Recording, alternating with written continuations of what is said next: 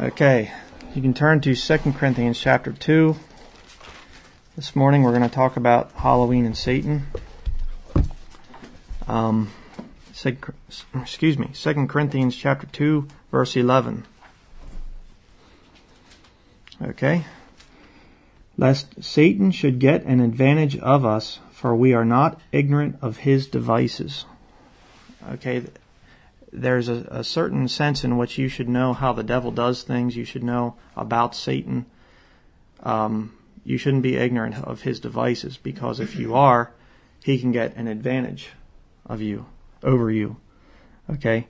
I just want to pray, because this is kind of a dangerous subject to speak about, so let's pray real quick.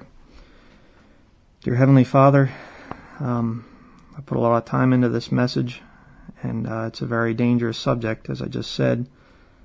And whenever you talk about the devil, I think that that's something that he's not real happy about. And I know he has plenty of agents out there, Lord, that you typically get hit with some spiritual warfare at a time like this. So I just pray that this morning that your Holy Spirit would be here among us, and that your blood would protect us from the devil, and that you would just speak through me and help me to get this message out, and that this would bring glory and honor to you and to your word. And I ask all these things in the name of our Lord and Savior Jesus Christ. Amen. Okay, so the Bible says that we're not to be ignorant of Satan's devices. Turn back to Leviticus chapter 18. I just want to give a short history of Halloween. What's the founding of it? Where did it come from? And we're going to look at some verses here in the book of Leviticus that relate to this. But basically, Halloween is a Celtic holiday. It was originally called Samhain, spelled S-A-M-H-A-I-N, but it's pronounced Samhain. It's the Druids were the ones that basically founded the thing. And Samhain was their lord of the dead. That's what they called him. And this was the time that they would commit human sacrifices and things like that to appease this god. The pagan people oftentimes would commit different sacrifices to appease different gods. And even today, and I'm going to show you some of this, even today the Druids, there are still Druids around. Druid witchcraft is very popular here in America right now. And their practices are still the same as they were centuries ago. But their two most important holidays, holy days, are Samhain and Beltane. Okay? Samhain is October 31st. Beltane is May 1st. Okay, so those are their two big days. And I could say a lot more about those. But essentially what they would do is on October 31st, they would dress in scary costumes, the Druidic priests. And they believed that that would ward off evil spirits. It's kind of interesting because they're serving evil spirits, kind of weird. But they would go around to houses to get victims to sacrifice. That's what they would do. And they would go to a house and they would say, "We want one of your children." Now the people had an option. They could either give the child up, or they could say, "No, we're not giving our child." Now if they would give the child, the Druids would take a hollowed out pumpkin or a turnip, and they would put it on the door, there in front of the door, and of course it would be lit, which is jack-o'-lantern, and there's a lot of other things there with the whole jack-o'-lantern thing. But if the people said no, we don't want it, we're not giving one of our children away, they would paint a hexagram on the front door in blood. Okay? Now that's very significant, because part of what the Druids would do then, I'll just finish this and then I'll go back and explain the hexagram. But part of what they would do then is they would take these victims and they would put them inside wicker or structures made out of sticks, and they would basically burn them. And the way that they would die would signal, well, we're going to have good crops this coming year, or we're going to have a hard winter or a light winter or whatever. That's what they would do. And again, I can say it's still practiced. But they would, before they would burn their victims, they would allow them to, they would have a cauldron there with boiling water, and they were allowed to bob for apples. And if you could get an apple, you were allowed to, you wouldn't be sacrificed that night. Problem was, it was boiling water, so it would disfigure the person. And this is the practice that was practiced. And you say, well, how do you know all this stuff is true? Well, there's a guy who was raised as a witch. His name's Doc Marquis, and I have a video from him, and he's a Christian now.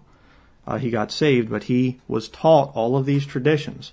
Being raised in witchcraft, they're taught it, just like a Christian child is taught about the Bible and about Jesus and everything else. He was taught about witchcraft. So I have his testimony, plus I have a lot of other books that talk about this.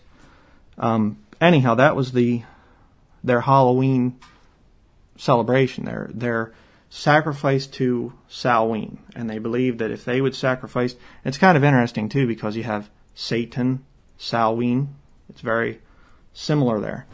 But they would sacrifice to this pagan deity, and they believed that that would, give them good crops and whatever else. That's the way they would do it. But as far as this thing of burning people to death as a sacrifice, look at Leviticus chapter 18, verse 21. Okay? And thou shalt not let any of thy seed pass through the fire to Moloch, neither shalt thou profane the name of thy God. I am the Lord. So you see this thing, and that appears many times throughout the Old Testament, this thing of letting your seed pass through the fire. Okay, this is a very ancient practice, this thing of burning children to appease pagan deities. And I have a book here, The Six-Pointed Star by Dr. O.J. Graham. I want to read the back of it here, because a lot of people think that this six-pointed star is a symbol for the Jews. It isn't. And this man, by the way, is a Jewish Christian. He is a pure, Jew. And he says, originally pagan, the six-pointed star, or hexagram, has been used in Baal worship from the days of Genesis. Rebuked in Amos chapter 5, verse 26, it became known as the seal of Solomon after Solomon married the daughter of Pharaoh, built an altar to Ashtaroth, and entered into Baal worship. Since then, usage has continued in Solomonic rituals in the craft of Freemasonry.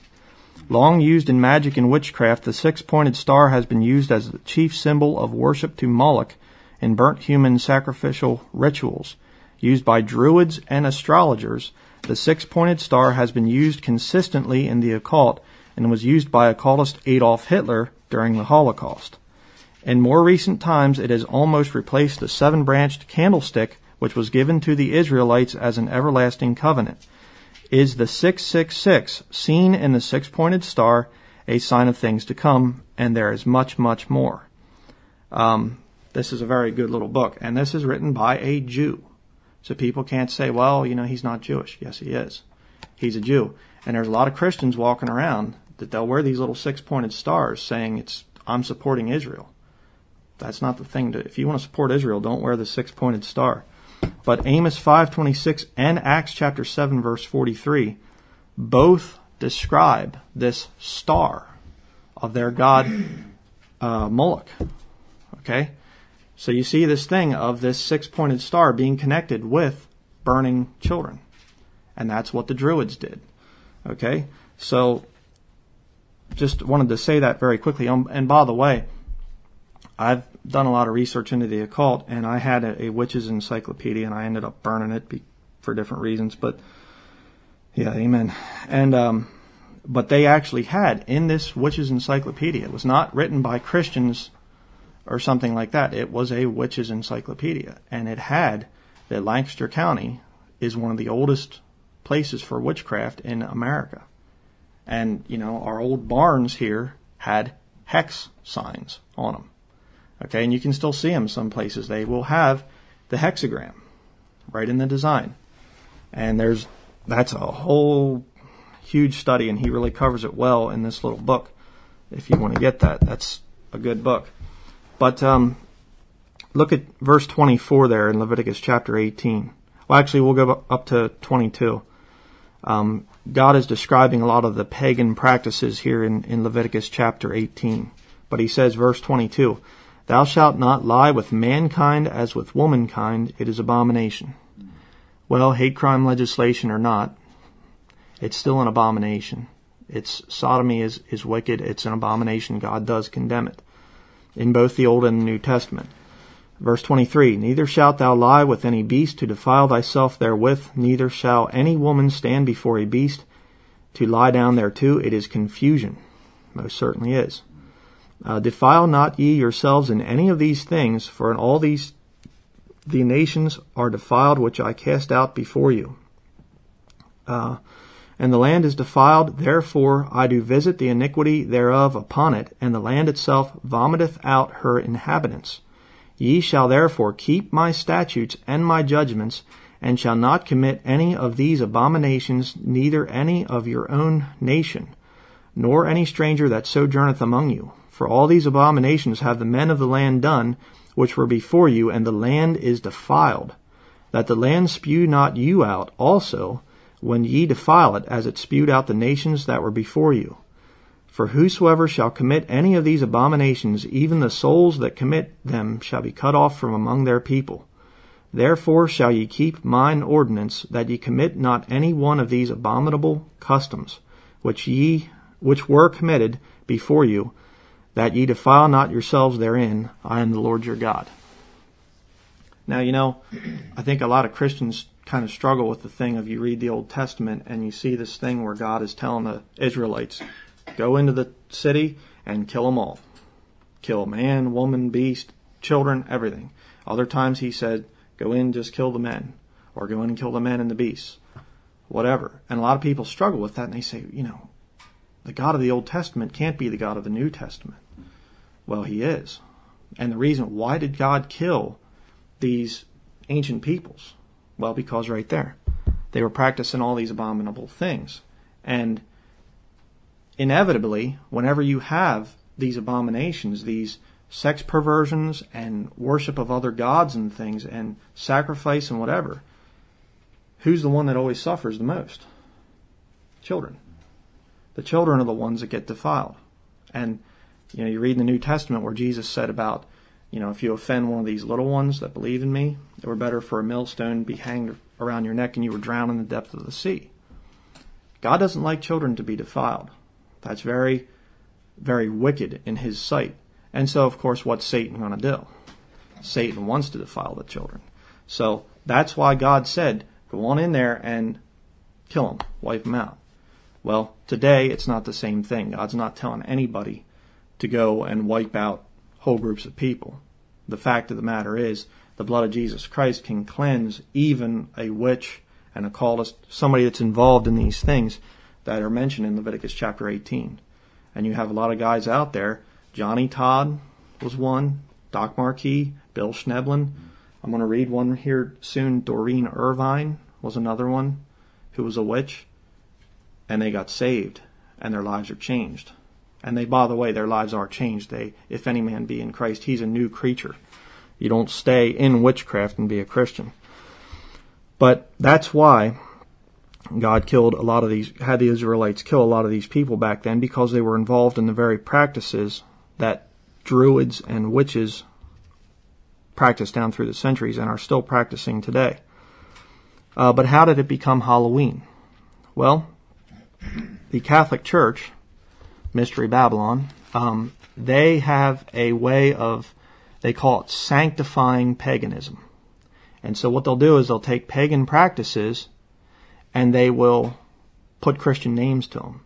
And they'll tweak it a little bit and change it a little bit so that they can draw pagans in. And that's what they've always done. And it's because they're the mother of harlots and abominations of the earth. They are the church that is above everything else, and they're kind of controlling things. And I don't have time to get into that, but what happened is, back, I forget the year, but it was back during the Dark Ages, essentially, the Catholic Church started to, they made a day called All Souls Day, where they would worship and pay honor and tribute to their Catholic saints, essentially. Okay, and this later became All Hallows Day, which turned into All Hallows Eve, turned into Hallow Even, and eventually Halloween. But they had it on October 31st, was their day. Basically, their All Souls Day was technically November 1st, but they celebrated the evening before that. Okay, so they took this day of Samhain, that was Druid, it was pagan, and they sanctified it. Okay, and by the way, that's not of the Lord. We have this movement today of Christian rock and things like that, and they say, there was actually an old song, I remember when I was young, back in the 1980s, it was a quote-unquote Christian song called Why Does the Devil Have All the Good Music? That's the name of the song. And it was a rock song, supposed to be Christians. See, and what they did is they said, well, yeah, rock and roll and heavy metal, that's the devil's music, but we can Christianize it. No, you can't. Okay? You cannot Christianize it. But just as one further way to prove that modern-day witches do celebrate Halloween, I actually have here, I don't have very many of these in my collection, just simply because I don't feel right about it. But this one here, I'm going to be using it for probably making a video in the future. But this is a Witch's Book of Rune Casting. Okay, this is not a Christian book by any stretch of the imagination. Again, I don't recommend that Christians have these in their library because it is an evil book. But I got it for some research purposes, actually research on the Lord of the Rings, which Tolkien was a member of the Order of the Golden Dawn and pagan himself, but that's a whole nother story. But basically it says here, November Eve, the 8th great festival, was celebrated on October 31st, November 1st. So even they admit that the thing of this November 1st, this All Souls Day, like the Catholic Church did. It wasn't just October 31st, in other words. It marks the onset of winter and survives today as Halloween. It was considered to be the time when the veil between the human realm and the spirit realm is at its thinnest, so divining the future is easier on this day. You may like to wear an Uraz talisman to help you tune into cosmic energies while performing rune casts. I don't recommend that. You don't want to get any cosmic energies on you. Now, is Halloween wrong for Christians? Well, let's look at 1 Thessalonians chapter 5, verse 22.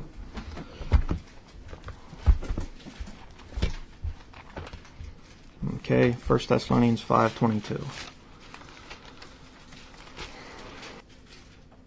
Everybody there? The Bible says, abstain from all appearance of evil. Okay, now, is there any appearance of evil connected with Halloween? Yes. Yeah. And let me just say something for the record. I went trick-or-treating as a kid. And it's not because we were pagans, it's because we didn't know any better. Okay? And, I didn't go out with blood dripping or anything like some of the kids do.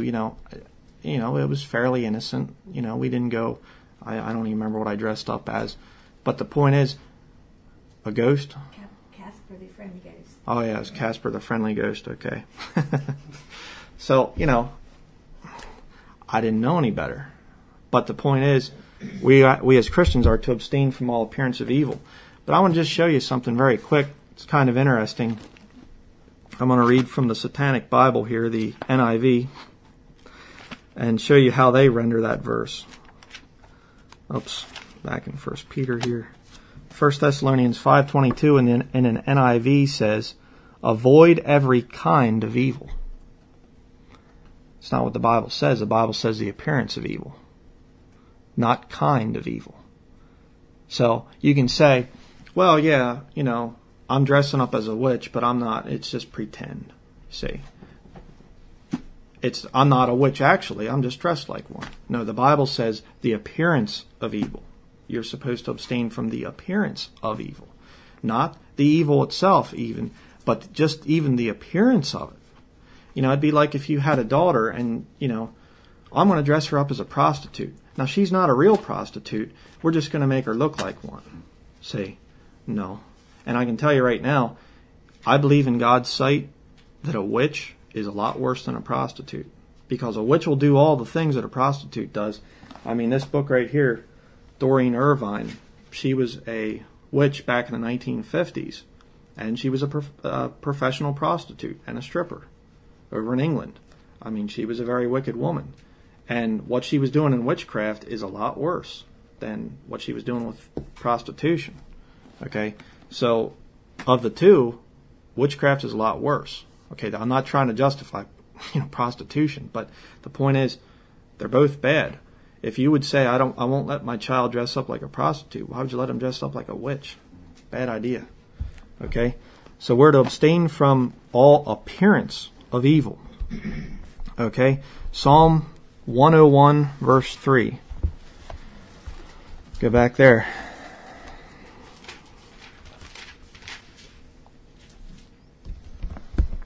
Okay, Psalm 101, verse 3. I will set no wicked thing before mine eyes. I hate the work of them that turn aside. It shall not cleave to me. Now that's very interesting. That's one of the most important verses in the Bible right there. You know what the biggest problem is with setting wicked things before your eyes? It'll cleave to you. It'll be in your head. I used to watch movies and things. I didn't have much conviction about that years ago. I was very far away from the Lord. And I would watch horror films and whatever. And you know what? Those images are still with me. I can still see them in my head. And that's why as a Christian you should say, I'm not watching that because it's going to cleave to me. I don't want anything to do with it. And Dr. Ruckman made a good statement to one video of his, and he said, you can't sin unless you have images in your head. Okay? You go to some heathen out in the jungles of Africa somewhere, and you say, hey, what do you think about Playboy magazine? He'd go, what? I don't know. I'd never heard of it. See? And he isn't going to be able to be defiled until he actually sees it. See? They're not going to know what pornography is. They wouldn't know. But when you've seen it. And let me tell you, if you see that kind of thing, as much as you fight it and whatever, it will still be in your head. It will cleave to you for the rest of your life. Now, you can read the Bible, you can pray, you can witness, and kind of put that stuff away. But those images are always going to be there. That's why you should never set anything wicked before your eyes as a Christian. You should flee from that stuff. Just get it away from me. I don't want anything to do with it. But I want to read a quote here from Doreen Irvine. She, like I said, she was a witch. Actually, the queen of black witches. And in the occult, black and white does not have anything to do with the color of your skin. Black and white has to deal with different types of magic. Black magic is casting spells to hurt people. It's evil magic. It's the left-handed path. Whole other thing. White magic is good magic. Of course, it's deception. It's all black magic. But she was a black witch, meaning a evil one, sinister one. And she went to a world conference of witches. They met together back in the 1950s. And this has been verified by a number of other people. Bill Schneblin talked about this. A lot of them talked about it, that there was this world conference of witches back in the 1950s. Remember that. 1950s is when this was going on. And she says here, many discussions were held, the most important subject being how to make black witchcraft more appealing. Many people, especially the young, were taking a fresh interest in the occult. It was important to give witchcraft a new look, and these guidelines were laid down. Never frighten anyone. Offer new realms of mystery and excitement. Make witchcraft less sinister. Make it look like natural, innocent adventure. Everyone is attracted by adventure and mystery. Cover up evil with appealing wrappings. Isn't that interesting? A couple years later, 1960s, they came out with Bewitched on TV. Very innocent. Very innocent. I mean, she wiggles her nose and does the dishes and stuff like that with some kind of a spiritual power. Didn't look evil. Looked very nice. And now that they have gotten that innocent look of witchcraft and that innocent, Sabrina the Teenage Witch and all these cute little fun things, now they come out with the darker things. And Harry Potter started out very innocent, very nice little boy, and everything, and casting little spells, and as it gets more and more progressive, it gets worse and worse and worse, and more evil and darker. And they even say it in the newspaper. I have plenty of articles on that, where they say about Harry Potter's taking on a darker look. So that was a plan of the witches. And why did they do that? Well, we're going to see about that here as the sermon progresses. Turn over to Proverbs chapter 8.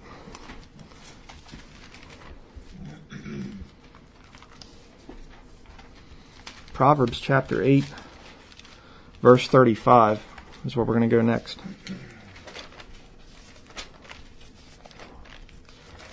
Here's another problem that I have with Halloween, and I think the Lord has this problem too. Proverbs chapter 8, verse 35 says, "For whoso findeth me findeth life."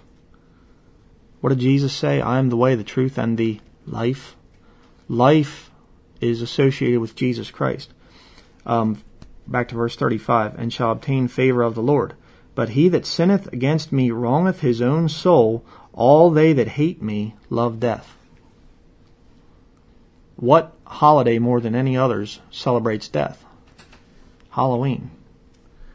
I mean, we were out door to door that one time, and when we were still at Liberty, and we went up to that one house, and they had on the front porch, as part of their decorations, a body laying there with a severed head and fake blood all over the place where the head was cut off, and the head's laying over about 4 feet away. Why would you decorate your house that way? See? And you got these things. Went past this house the other night, and there's these little hands coming up out of the dirt, and they're glowing, and flashing. And I thought, if that was actually real, and some demonic creature was coming up out of the ground, would you sit out there on your porch and, look at that, that's neat? People don't think about that. But at Halloween, there's this celebration of death, which you go back to the Druids. Who were they celebrating? Who were they sacrificing to?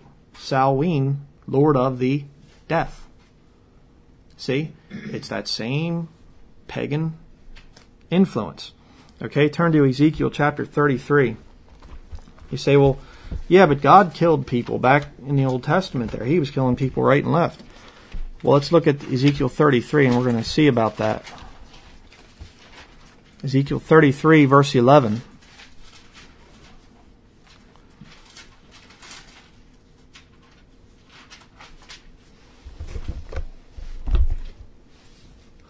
Okay, Ezekiel 33, verse 11.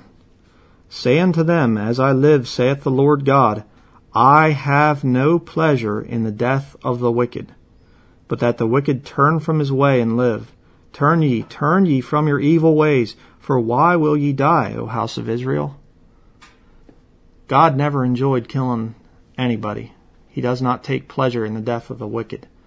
God's desire is that all men come to repentance. He's not willing that any should perish. I think it's a very sad thing for God to have to condemn somebody to hell. He isn't up there laughing about it and, ha, ha, ha, I got another one, Oh, look at those people down there getting slaughtered. No. They're His creation. And the Bible says that when Jesus was here on this earth, that He was a man of sorrows and acquainted with grief. Can you imagine being God manifest in the flesh and walking around down here in this mess? And knowing their thoughts? I mean, wow. How vexing that would have been to see the people that you gave life to, and these dear little children and everything, and to read people's minds and know what they're thinking. It'd have been rough.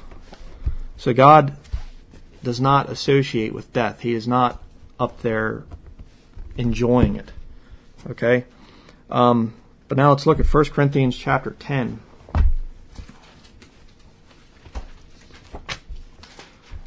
And we're going to see the instructions for the Christian about certain things like Halloween.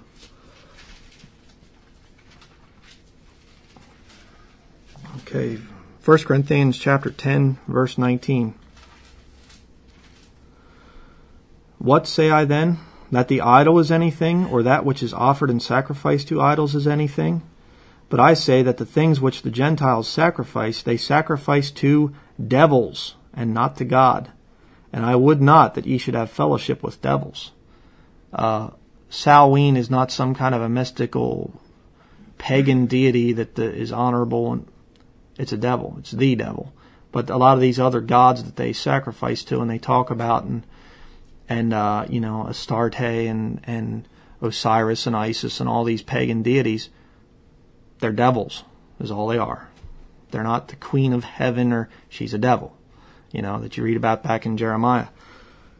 Okay, that's what they are. There are no other gods. God is the only one that we should be worshiping. Okay, but look at verse 21. Ye cannot drink the cup of the Lord and the cup of devils. Ye cannot be partakers of the Lord's table and of the table of devils. Do we provoke the Lord to jealousy? Are we stronger than he?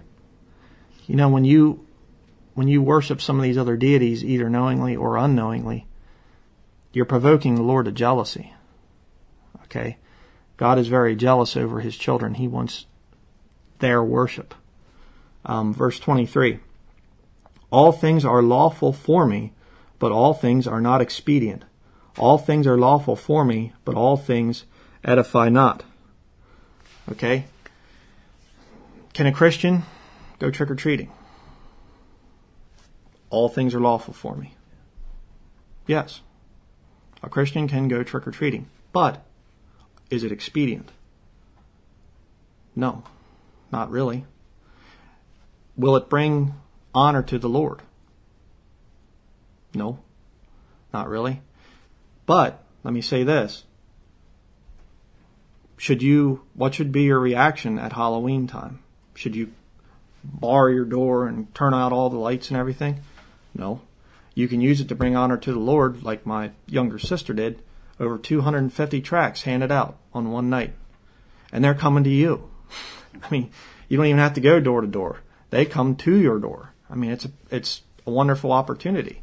There are some churches that have harvest parties, they call them. And they have the kids come dressed up as Bible characters. Okay. It's a time of fellowship, a time to get together as Christians. All right. I think you should be at home, getting tracts out to people. I mean, you can time it so that you are home at that time. But the point is, for a Christian, you should always look at it as all things are lawful for me, but all things are not expedient. Is this expedient? Does it edify? That's the standard there for a Christian. And let me just say very quickly that if you do the research, and I'm not going to go into this whole thing because it's a whole nother study, but most of our holidays are of pagan origin. Christmas, Easter. Christmas is Saturnalia in the ancient Roman world. It's Yule for a witch. Easter is mentioned in the Bible as Herod intended after Easter to bring Peter out, and that's the right wording there. Herod was a pagan. He was not a Jew. Many of the new versions say Passover. Wrong. It was Easter, which, again, another study. But the point is, both Christmas and Easter can be used to bring honor and glory to Jesus Christ, and they have been used for that. Yes, they are of pagan origin. You're going to have to work that thing out on your own as far as how much should you do of Christmas, how much of Easter should you do, whatever. But at Christmas time and Easter time, you have people come to church. You have, Easter Sunday, Christmas Sunday, come on kids, let's get in the car. It's, Christmas, let's go for the Christmas service. Well, today's November 1st, one day after Halloween, not Thanksgiving. Thanksgiving's coming up, and that I would call a Christian holiday, by the way. But how many people do you think are in church this morning because it's Halloween Sunday? None. Come on kids, get out of bed. It's Halloween Sunday. We got to go to church. No. No, I don't think that's going to happen. So what should you do about Halloween as a Christian? Well, you can use it as a time, as a ministry to people in the community. But I'd be real careful about the thing of trick-or-treating because it is an ancient pagan practice. If you know about it, again, you're going to have to work that thing out. It's lawful for you. All things are lawful for you as a Christian. But does it edify? Is it expedient?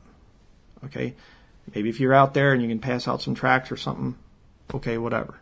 And I think that if you're a Christian and you have a house, you should be putting tracts in with the candy that you give out. You can use it to bring honor to the Lord.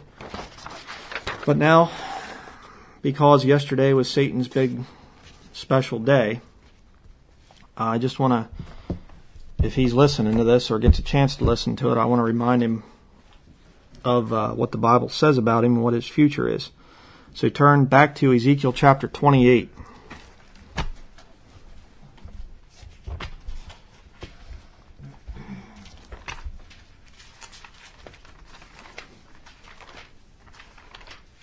Ezekiel chapter 28, verse 12. We're going to look at two passages here that talk about Satan before he fell.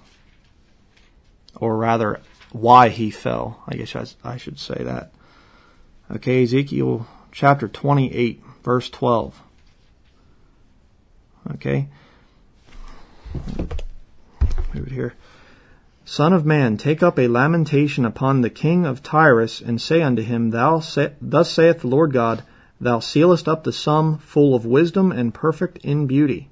Thou hast been in Eden, the garden of God. Every precious stone was thy covering, the sardius, topaz, and the diamond, the beryl, the onyx, and the jasper, the sapphire, the emerald, and the carbuncle, and gold. The workmanship of thy tabrets and of thy pipes was prepared in thee in the day that thou wast created. Thou art the anointed cherub that covereth, and I have set thee so. Thou wast upon the holy mountain of God. Thou hast walked up and down in the midst of the stones of fire. Thou wast perfect in thy ways from the day that thou wast created, till iniquity was found in thee. By the multitude of thy merchandise they have filled the midst of thee with violence, and thou hast sinned. Therefore I will cast thee as profane out of the mountain of God, and I will destroy thee, O covering cherub, from the midst of the stones of fire. Thine heart was lifted up because of thy beauty. Thou hast corrupted thy wisdom by reason of thy brightness. I will cast thee to the ground. I will lay thee before kings, that they may behold thee. Thou hast defiled thy sanctuaries by the multitude of thine iniquities, by the iniquity of thy traffic. Therefore will I bring forth a fire from the midst of thee. It shall devour thee, and I will bring thee to ashes upon the earth in the sight of all them that behold thee. And they that know thee among the people shall be astonished at thee. Thou shalt be a terror, and never shalt thou be any more. Okay, Satan was an anointed cherub. And of course, that's a really interesting study there. There's a lot of things that you can look at. But he was an anointed cherub, and because of his beauty, he was lifted up. He had pride, and he wanted to be like God. Where does it say that? Well, turn back to Isaiah 14. And we're going to look at another passage here.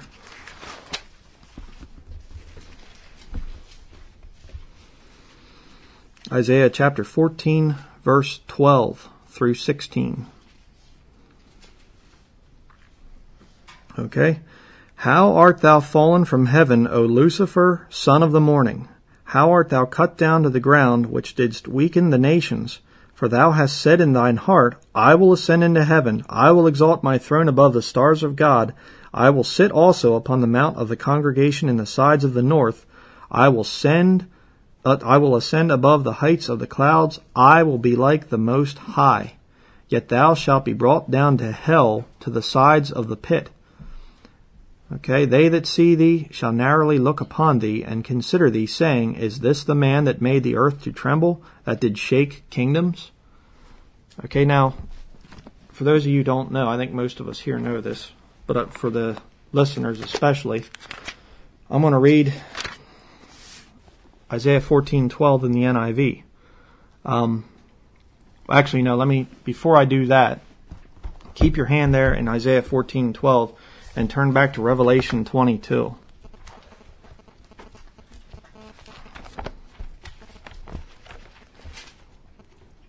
We're going to be comparing these two, so that's why it's important to keep your hand there. Revelation chapter 22, verse 16. Okay, we read, I, Jesus, have sent mine angel to testify unto you these things in the churches. I am the root and the offspring of David, and the bright and morning star. Okay? That's the King James Version. All right, it says, I, Jesus. Now let me read it quickly here in the NIV. Got to get there first. Revelation 22:16 NIV. I, Jesus, have sent my angel to give you this testimony for the churches. I am the root and the offspring of David and the bright morning star. So it's close to the King James Version. But now watch what they do in Isaiah 14:12. Okay, now you see there, Isaiah 14:12, King James Version says, How art thou fallen from heaven, O Lucifer, son of the morning? Here's the NIV. How you have fallen from heaven, O morning star, son of the dawn. Now, if you search the Hebrew text, and I think it's any Hebrew text, whether you use the Masoretic Hebrew or the Stuttgart edition there, the word star is kokab in Hebrew. It does not appear in Isaiah 14:12. Why would they put morning star in? And there are people, actually, there's a charismatic guy, Kenneth Hagin, I think his name is, who teaches that Jesus got kicked out of heaven because he tried to be God. Seriously. And in the occult world, you have Madame Helena Petrovna Blavatsky, the founder of the Theosophical Society, and she taught that Lucifer is God. Well, now, if you use these references in the NIV, you could teach that same thing. You could teach that Jesus is Lucifer. He was the one that got kicked out of heaven. I mean, it says right there, How you have fallen from heaven, O morning star, son of the dawn. You have been cast down to the earth, you who once laid low the nations. I mean, it's saying Jesus got kicked out of heaven. Morning star is back here. And I actually have, let's see, it doesn't say it in this one, but I actually have an NIV that back in Revelation 22:16, it refers you back here to Isaiah 14:12. So they do tie it in. It isn't just an innocent thing. Okay? But now it says there in verse 15 in the King James Version, Yet thou shalt be brought down to hell, to the sides of the pit. The NIV says, But you are brought down to the grave, to the depths of the pit. Isn't that something? Why would the NIV do that?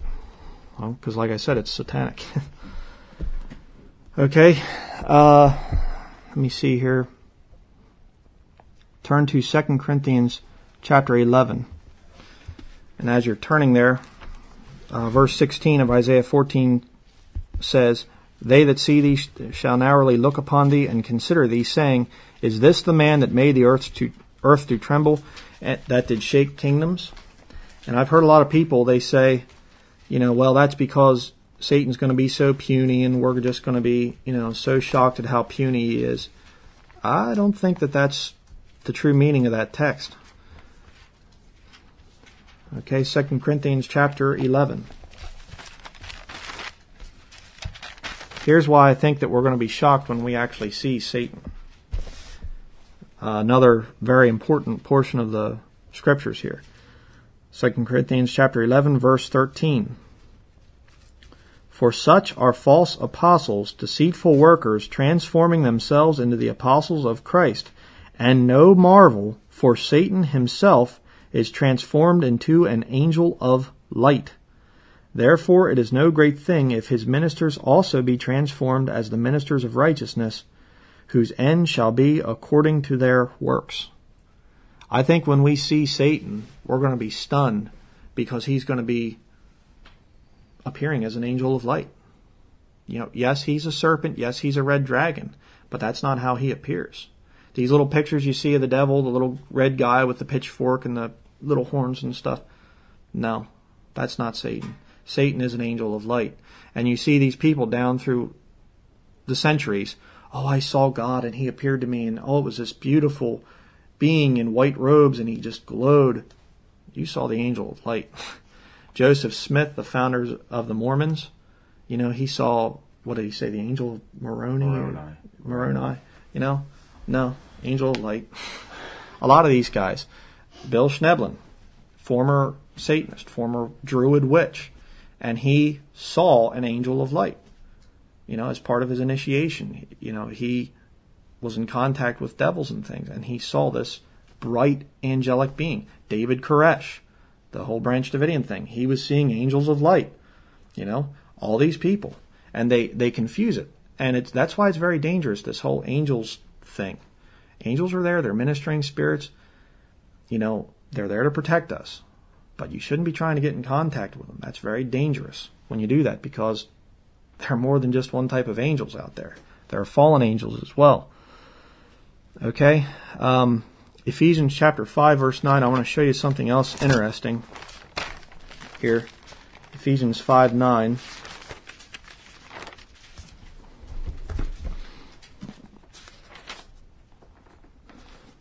Okay, Ephesians chapter 5, verse 9. For the fruit of the Spirit is in all goodness and righteousness and truth.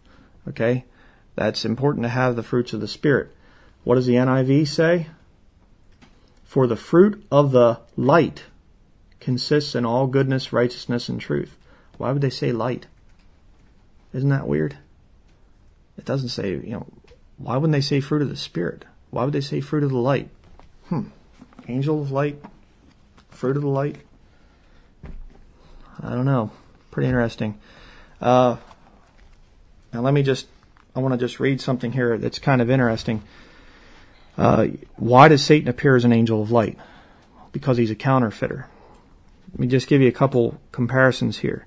Jesus is the King of Kings, Revelation 19. Satan is king over all the children of pride, Job 41. Jesus is the angel of God. Satan appears as an angel of light. God is light. Satan is an angel of light. Jesus is God manifest in the flesh. Satan is the god of this world. Christ has a bride, New Jerusalem. Satan has a bride, Mystery Babylon. Jesus cites the Scripture in conflict. Satan cites the Scripture in conflict when he was with Jesus. It is written, it is written, it is written again, back and forth. Satan is not ignorant of the Scriptures. He knows what they say. We're going to look at that in a little bit too. Christ preaches 42 months. The beast preaches 42 months. Interesting. Christ means anointed. Satan is the anointed cherub that covereth. God desires worship. Satan desires worship. And that's just a few. There are many more comparisons where Satan, most Christians have this Hollywood mentality that God's in heaven and Satan's down in hell, and they're, at war, and Satan does things and God's going, oh, no. No, Satan is in the throne room. We're going to see that in just a little bit, and why he is in the throne room. Okay, Job 1.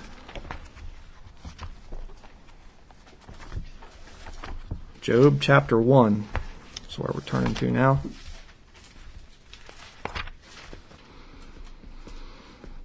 This is also another very important portion of Scripture. Job chapter 1, verse 6. Now there was a day when the sons of God came to present themselves before the Lord. The sons of God in the Old Testament were angels, by the way. And Satan came also among them, and the Lord said unto Satan, Whence comest thou? Then Satan answered the Lord and said, From going to and fro in the earth, and from walking up and down in it. Satan has to report before the Lord. Okay? He can't do anything without God's permission. Verse 8, And the Lord said unto Satan, Hast thou considered my servant Job, that there is none like him in the earth, a perfect and an upright man, one that feareth God and escheweth evil? Then Satan answered the Lord, and said, Doth Job fear God for naught? Hast not thou made an hedge about him, and about his house, and about all that he hath on every side? Thou hast blessed the work of his hands, and his substance is increased in the land. But put forth thine hand now, and touch all that he hath, and he will curse thee to thy face. And the Lord said unto Satan, Behold, all that he hath is in thy power. Only upon himself put not forth thine hand. So Satan went forth from the presence of the Lord. Okay, turn back to Genesis 18.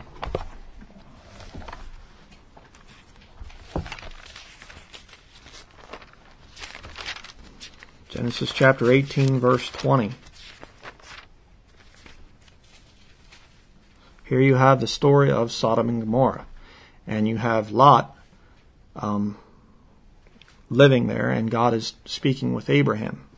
Okay, Genesis 18:20. And the Lord said, because the cry of Sodom and Gomorrah is great, and because their sin is very grievous, I will go down now and see whether they have done altogether according to the cry of it, which is come unto me, and if not, I will know. Remember he said about the land cries out there in Leviticus? Okay. Verse 22. And the men turned their faces from thence, and went towards Sodom, but Abraham stood yet before the Lord. And Abraham drew near, and said, Wilt thou also destroy the righteous with the wicked? Peradventure there be 50 righteous within the city. Wilt thou also destroy and not spare the place for the 50 righteous that are therein? That be far from thee to do after this manner, to slay the righteous with the wicked. And that the righteous should be as the wicked, that be far from thee. Shall not the judge of all the earth do right? You know one of the reasons America hasn't been destroyed? Because of Christians. God will spare a nation if there are people in it that are righteous. You know, righteousness exalteth a nation, but sin is reproach unto any people, says there in Psalms.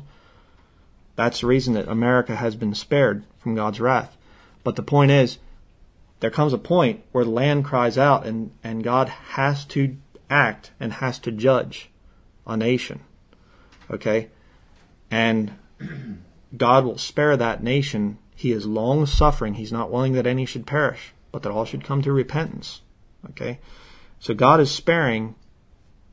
God said that he would spare Sodom and Gomorrah if Abraham could find 50 righteous men. We're not going to read all the verses, but it's kind of funny because, you know, God keeps turning to walk away, and Abraham's, you know, you can just kind of see him there counting on his fingers. Well, let's see, there's Lot. No, he moved. Yeah, he's not there anymore either. Oh boy, you know, there's Lot. And then he says, well, how about 40? How about 30? How about 20? And look down at verse 32. Speaking Abraham here, he says, and he said, O let not the Lord be angry, and I will speak yet but this once. Peradventure 10 shall be found there? And he said, I will not destroy it for 10's sake. And the Lord went his way as soon as he had left communing with Abraham, and Abraham returned unto his place. Now, did God find 10 righteous men? Nope. He found one, essentially, and his wife and 2 of his daughters. And by the way, those daughters had fiancés, essentially. They were betrothed to be married. They didn't leave. Okay?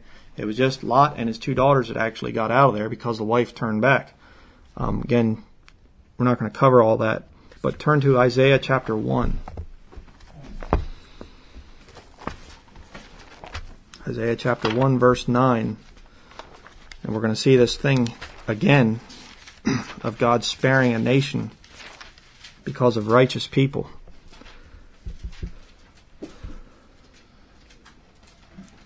Isaiah chapter 1, verse 9. Okay. Except the Lord of hosts had left unto us a very small remnant, we should have been as Sodom, and we should have been like unto Gomorrah. You know, it's frustrating sometimes, you know, as a Christian, you know, you realize that there really aren't that many good Christians out there. I know with churches, we've all been through it. You go and you visit a lot of different places, and it's just like, aren't there any good Christians left? You know, aren't there any churches left? Well, God still has a small remnant in this country.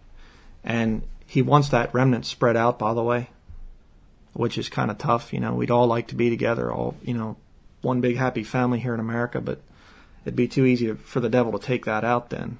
So God wants his troops, if you will. He wants us spread out. A little bit here, a little bit there, getting his work done. Okay, that's something that the devil's going to have a hard time stopping. So, you're part of the small remnant if you're a Christian and a Bible believer. Turn to 2 Peter chapter 2.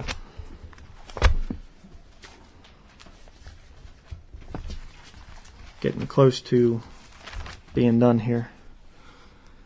Just another 30 or 40 places to turn now. Just kidding. 2 Peter chapter 2, verse 4. Here we see God talking about some of the, the situation pre-flood and then the world up through this time of all this paganism in the Old Testament. 2 Peter chapter 2, verse 4.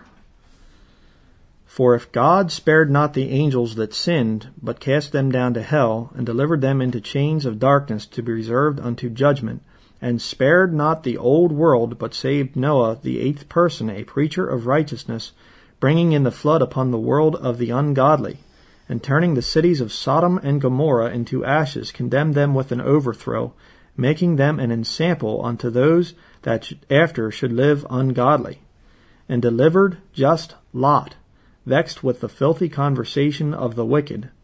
For that righteous man dwelling among them, and seeing and hearing, vexed his righteous soul from day to day with their unlawful deeds. And of course, I think all of us can testify to that. You get out there among the lost world, it can be very vexing to your soul. Hearing profanity, hearing everything else, that can be rough. And there's another study here. I'm already kind of going long here, so we're not going to get into it, but there are two types here, Noah and Lot. Noah was saved from the flood, but he went through the flood. So God delivered him through the flood. He brought him through it. Okay? That's going to be your tribulation saint. Lot was saved from the destruction of Sodom and Gomorrah, but he was taken out before the destruction came. So you have two types there. And again, you can get in a lot more into that, but Lot, I believe, is a type of the Christian that is going to be removed from this world system before God pours out his wrath. And Noah is going to be the type of the tribulation saint, the Jew in particular, that is taken, he's saved, but he's taken through the tribulation, through the flood. Okay, but that's another study. Revelation chapter 12. What is Satan doing right now? Okay, where's he at? What's he working hard on? Revelation chapter 12, verse 10.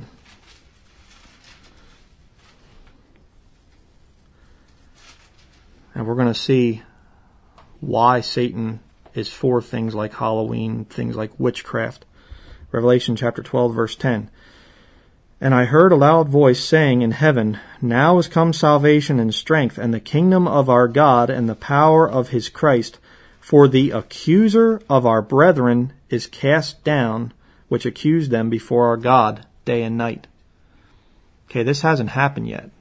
You hear a lot of people saying, oh, Satan's a defeated foe. No, he isn't. Not yet.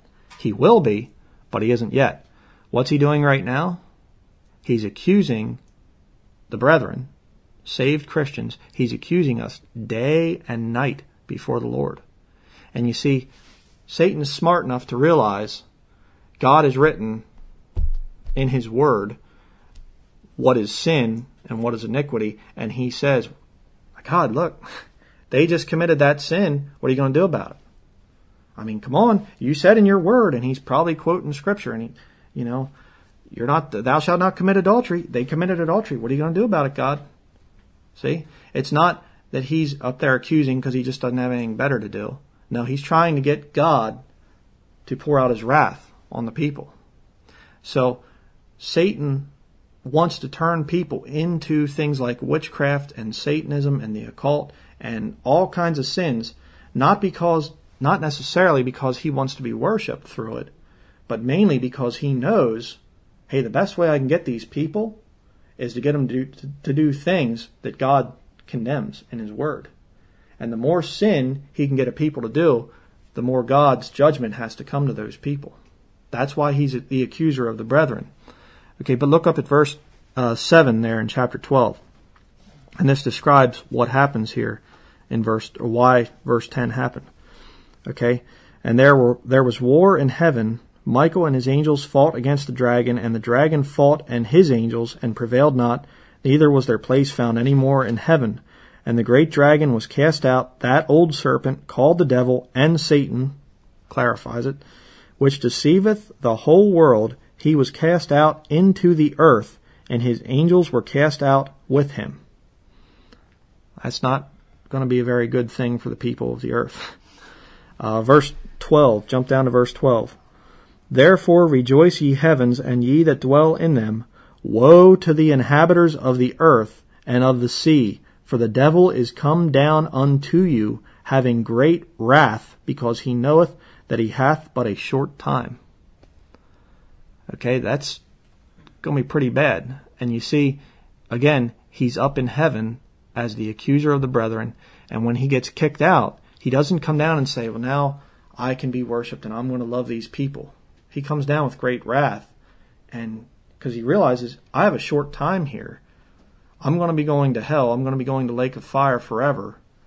I'm going to take as many people as I can with me. That's what he wants to do. That's why the devil is, people say about Satanism, devil worship and stuff. Really, in reality, Satanism, if you study it, again, don't, unless the Lord's called you into it, but it's mostly flesh-centered. Fornication, drugs, it's mostly that. They're not actually worshiping the devil. They just have something in their head that they're thinking. It's just an excuse to be wicked. Okay, and it's rebellion against God is really what Satanism is. And I don't think that the devil's up there going, ooh, look at all those people down there that are worshiping me. That's great. Maybe a little bit, but he's realizing I'm going to hell, so therefore I deceive all those people down there. And I get them all into all these false religions and all this worship, and it's turning God against them. See, God doesn't have pleasure in the wicked, or pleasure in the death of the wicked. But Satan forces people to be wicked, deceives them to be wicked, so that God's wrath is poured out on them. So God has to punish them. That's why he does those things. Turn over to Revelation 19. So Satan's down on the earth in the tribulation. Halfway through the tribulation is when that thing happens, the war in heaven. Satan's cast out, which is kind of interesting when you think about it, because if Christians are taken up before the tribulation, there's a pretty real possibility that the devil's going to be there for the first 3.5 years. It's kind of weird. But he gets kicked out of heaven halfway through the tribulation. Now at the end of the tribulation, chapter 19, verse 11. Okay. And I saw heaven opened, and behold a white horse, and he that sat upon him was called Faithful and True, and in righteousness he doth judge and make war. His eyes were as a flame of fire, and on his head were many crowns, and he had a name written that no man knew but he himself. And he was clothed with a vesture dipped in blood, and his name is called the Word of God. And the armies which were in heaven followed him upon white horses, clothed in fine linen, white and clean. And out of his mouth goeth a sharp sword, that with it he should smite the nations, and he shall rule them with a rod of iron, and he treadeth the winepress of the fierceness and wrath of Almighty God. And he hath on his vesture and on his thigh a name written, King of Kings and Lord of Lords. And I saw an angel standing in the sun, and he cried with a loud voice, saying to all the fowls that fly in the midst of heaven, Come and gather yourselves together unto the supper of the great God, that ye may eat the flesh of kings, and the flesh of captains, and the flesh of mighty men, and the flesh of horses, and of them that sit on them, and the flesh of all men, both free and bond, both small and great. And I saw the beast, and the kings of the earth, and their armies gathered together to make war against him that sat on the horse, and against his army. And the beast was taken, and with him the false prophet that wrought miracles before him, with which he deceived them that had received the mark of the beast, and them that worshipped his image. These both were cast alive into a lake of fire, burning with brimstone. And the remnant were slain with the sword of him that sat upon the horse, which sword proceeded out of his mouth, and all the fowls were filled with their flesh. Okay, look at chapter 20, verse 1. And I saw an angel come down from heaven, having the key of the bottomless pit, and a great chain in his hand. And he laid hold on the dragon, that old serpent, which is the devil and Satan, again clarifies it so there's no mistake, and bound him 1,000 years, and cast him into the bottomless pit, and shut him up, and set a seal upon him, that he should deceive the nations no more, till the 1,000 years should be fulfilled, and after that he must be loosed a little season. So Satan is bound for the 1,000 years. That's why it's going to be a kingdom wherein dwelleth righteousness. Okay, verse 7. We'll jump down to verse 7 here. And when the 1,000 years are expired, Satan shall be loosed out of his prison, and shall go out to deceive the nations which are in the four quarters of the earth, Gog and Magog, to gather them together to battle, the number of whom is as the sand of the sea. And they went up on the breadth of the earth, and compassed the camp of the saints about, and the beloved city, and fire came down from God out of heaven, and devoured them.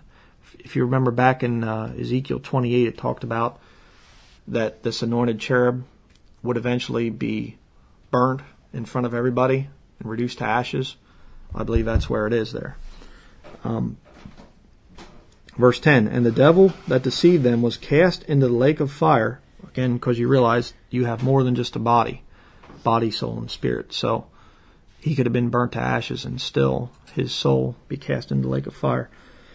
And the devil that deceived them was cast into the lake of fire and brimstone, where the beast and the false prophet are, and shall be tormented day and night forever and ever. Notice there that the beast and the false prophet are in the lake of fire after 1,000 years. Okay, so this thing of, well, hell is just a grave, or, you just burn up real quick. Annihilation. No. Annihilation. Yeah. No, it's not true. Verse 11, and I saw a great white throne, and him that sat on it, from whose face the earth and the heaven fled away, and there was found no place for them. And I saw the dead, small and great, stand before God, and the books were opened, and another book was opened, which is the book of life, and the dead were judged out of those things which were written in the books according to their works. And the sea gave up the dead which were in it, and death and hell delivered up the dead which were in them, and they were judged every man according to their works. And death and hell were cast into the lake of fire. This is the second death. And whosoever was not found written in the book of life was cast into the lake of fire. Okay, finally, one more verse, and then we're done. Job chapter 2. We're going to go back to the story of Job and God giving Satan permission to attack him. And I'm going to show you why the devil is for things like Halloween, for things like witchcraft, any celebration of death or evil. Job chapter 2, verse 3. And the Lord said unto Satan, Hast thou considered my servant Job, that there is none like him in the earth, a perfect and an upright man, one that feareth God and escheweth evil? And still he holdeth fast his integrity. After Satan attacked him, killed most of his family, and destroyed most of his goods, he still didn't blame God. But look at what God says here. Although thou movest me against him, to destroy him without cause. That's the purpose of all this evil stuff that's going on in the world, is for Satan to move God against people. That's why he's the accuser of the brethren. That's why he wants this evil. It's not necessarily for his own worship. It's because he knows that if he can turn God against the people, then God will have to punish him. And so this thing of, well, how can we fix America? If we could, and I don't think we can prophetically speaking, but how could we? By turning back to God, and no other way. You can't keep this evil and keep the sin and have God's blessing as a nation. Isn't going to happen. So that's it for this morning.